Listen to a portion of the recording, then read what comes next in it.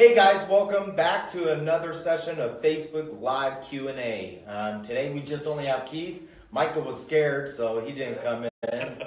What's going on with Micah? Micah unfortunately had some machinery that broke down in his shop, and when the machine's down, he's not making any money, so the repair guy was supposed to be there at 2-ish and try to get his machine back up online so he could keep pumping out some parts for us. Excuses, man. Exactly. Excuses, poor Sam. He just wanted to see how we do by ourselves now. Yeah, he's like, let's see. I'm the real guy here. Try Keith and I run the show, huh? All right, so you guys know how it works. Basically, the way that works is I'm going to go ahead and read off some that we have off of that you guys send in to us via messages, Instagram, Facebook. And as we get it going, go ahead and shoot in your messages, and we'll answer your questions live. I'll be checking on here for you as well. Also, Merry Christmas. And we hope you guys have a great holiday upcoming and be safe. What are you doing for the holidays? What am I doing for holidays? Pretty much staying at home. We've had kind of our little family get together with my 5 daughters and son-in-laws, and we did our family thing. And now it's the outlaws. The other side of the family gets to have the kids. So it'll just, I think it's only going to be the wife and I and one of our kids. The rest are all out running around. So it's going to be nice. Going to fire up the old Camp Chef with a big prime rib and call it good. I love the Camp Chef. I think that food, oh man.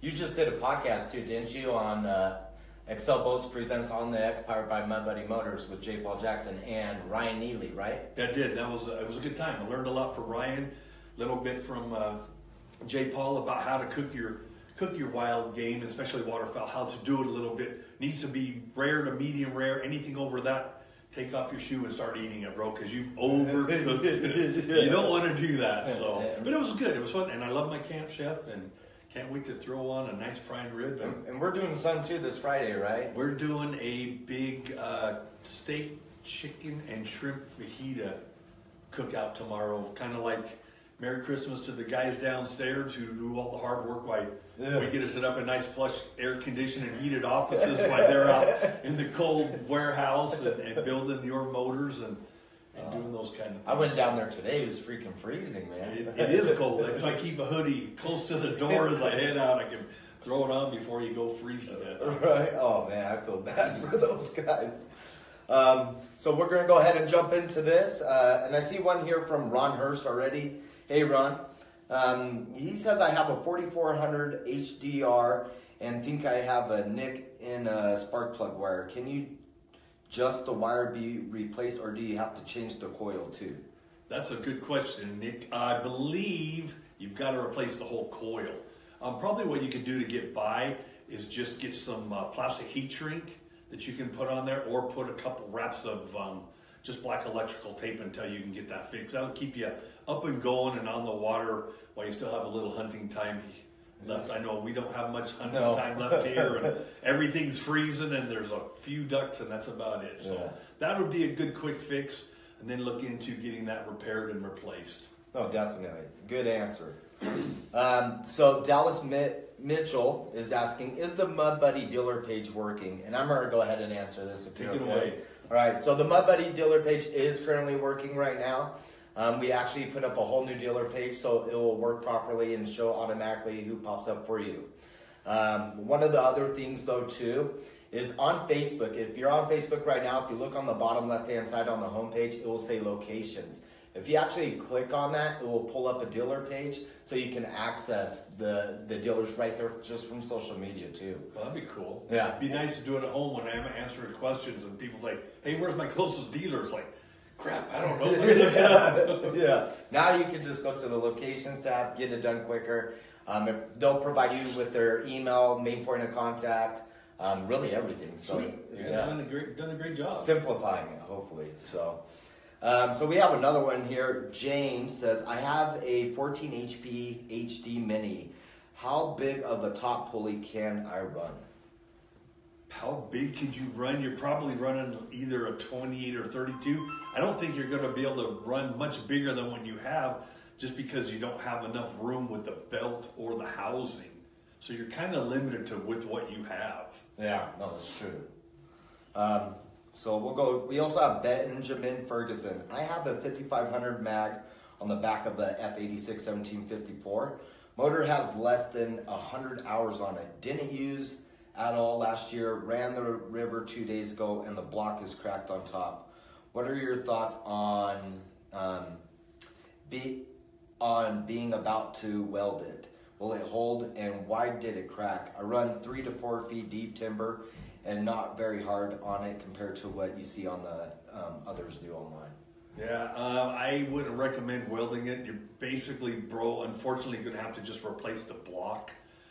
As far as what could happen to it, there's quite a few things that could happen to it, so it's really hard to say what it was. A good person to shoot a phone call to or an email would be our compadre who's getting his machine refixed, would be Micah, because he knows those motors inside out. He'd be able to help you out with probably diagnosing what happened to it, and also get you the parts you need to get that thing back up and running. So his email is Micah. It's MICAH@mudbuddy.com, and his phone number is, there's 385-645-1871. Give him a call, bro. He'd be the best one to help you out with that one, because he's our motor guy, and he's pretty much, when it comes to a motor issue or problem or a question that I can't answer, I kick him over to Mike. And he's good too. I mean, he's got a lot of good reviews online. I've never heard any complaints from any customers. No, he does a good job, because that's what he does. Yeah. He just tears them apart, puts them back together, and makes them run really, really sick. He may be a simple man, but he knows what he's doing. Amen. So let's get back on here. All right.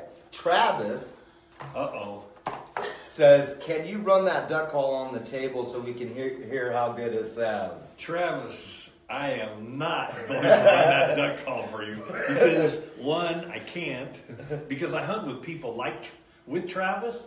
So why do I need to blow a call when you got a great call blower? Well, you don't want to get your mouth on this. No, I'm going to give it to somebody, Travis. I can't blow on that thing. I have some really nice echo calls that I don't even know if I've ever blown them. They're still in my box at home, because I always hunt with people who do all that. So they're blowing it, and I'm shooting them. Oh, so let them blow. See, that's me. I practice, but then when I go out, I'm just like, hey, let these guys blow, and I'll get these birds before they do. Yeah, Travis, we'll get even, bro. Soon, trust me. All right. Scott Garvin, love these information videos. Couldn't be happier with my 2017 HDR 4400 BD. What a beast! True, one of our best motors. I mean, reliable, just a good solid motor that our friend Micah, who's working on his stuff, he puts that together for you. So he does a good job. So thank you. That's good. So what we're actually going to do, Scott, is we're going to actually go ahead and give you this echo call right here. The double timber reed right here, and this is sponsored by Echo Calls. Make sure to put a shout out to them, because they've been generous with us, and they love these videos, and we want to make sure that we take care of you guys. So PM us after the video, your address and everything, we'll get it to you. And James Hamilton, thanks for the answer, guys. Love these live feeds. Thanks, James. Yeah, thank you, James. Travis Manning said, laugh out loud, come on. Nope, I can't, Travis. We just gave it away. I'm sure the gentleman who's going to receive it doesn't want me to be blowing on his duck call. Joshua Dooley, PM me after this episode. Sorry, we've been super busy. PM me and I'll get you taken care of. I'll even spicing that up for you too, bud. Well, sounds good. Spice it up. Yeah. A little extra. So Rob Howland, I have a 7000 and have the bolts on the block cover have been redone. I had about 24 hours since it started to leak oil again. Is there anything I can do to cut down the vibration? I heard that the new BPS exhaust and 3-blade would help. What are your thoughts? Also, that shirt looks nice. Thanks. Appreciate that. Yeah, there's a couple things you can do on that 7000. A 3-blade prop will definitely take some of the vibration out of it. The muffler also. Also, what you can do too is go to a 10.2 grade bolt on the back casing covers, and use a red Loctite. That kind of helps hold everything together. The bolts don't stretch because of the vibration of these motors. So, yeah, 3-blade would help with the vibration, and also going with those other bolts would help it too. Well, doesn't also depend on what type are they running on? You know, like if it's sandy water, rocky. Yeah, it has a lot to do with it. And if your prop's out of balance, bad props tear up a lot of stuff. Right. The back of your motors, your drives, they just vibrate. I believe so, yeah, and prop wear is something that people really underestimate. They're like, hey, my motor's not getting up on plane, it's not doing this. Well, measure your prop. Well, it's only 11 inches and it's supposed to be 12. Well, you've lost a lot and you need that. So you're going to see what you'll normally see when your prop's wearing out is you'll see higher RPMs and lower speed. So that's a really good indication of I need a new prop. I know they're expensive, but man, without a good prop, it's really hard on the motor. No, it is. So Rob, who actually just asked that question, says your shirt sucks. He was actually talking talking about this Lucky. Hey, Rob, you're not going to get that shirt now, bro. Sorry. This Lucky Duck shirt right here. Once again, from one of our sponsors, Lucky Duck. They sent this in for us. Go ahead and PM me your address, and I will go ahead and give that to you, bud. You're a lucky man. Keith was trying to keep that for you. I was going to give you my shirt. Right? Keith is going to give away his shirt, and we're going to do autograph on it. So I just need 10 likes real quick on this video, and we'll donate it. Matt Jensen saying, laugh out loud. So, all right, let's get back to this. Brent Durstein, what mods are on a 4500 Black Death motor? Bought one a month ago and really can't find anything. You're probably not going to be able to visually see what we do to those engines because basically what we've done is remove the heads off of the stock motor and done some modifications to the intake and exhaust and also put stainless steel valves in there. So it's all internal stuff that you can't see on that motor. So it's not something that says modified. It's inside. It's hidden. It's inside of it for a reason, though. For a reason, I think. Yeah. I mean, do an exhaust, but yeah, doing exhaust and the carburetor helps. But with the heads and that kind of stuff that you really can't physically see. I mean, if you pulled it all apart and looked at them, yeah, you would notice that they've been machined and redone with new valves and stainless steel setup. But just visually looking at it, no, you're not going to really tell the difference. Yeah. So we have another question here from Dallin. Are you guys going to be open for the holidays? Dallin, no, we're not. We need a break here at MudBuddy. Amen. Maybe Amen. I need the break. Amen. But yeah, no, we won't be. We'll be gone Friday afternoon tomorrow, and we'll be back on December 2nd, I think, on Tuesday. January. Oh, January. What did I Come say? on. Jeez, December, yeah, man. December. Well, thinking about next year. already. Right. No, so we'll be home enjoying the holidays with our families. So, and if you guys do have like dying important questions and things like that, I will be on social media. I won't be able to get to all of them because I also will be hunting and be trying to do this. So, best of luck.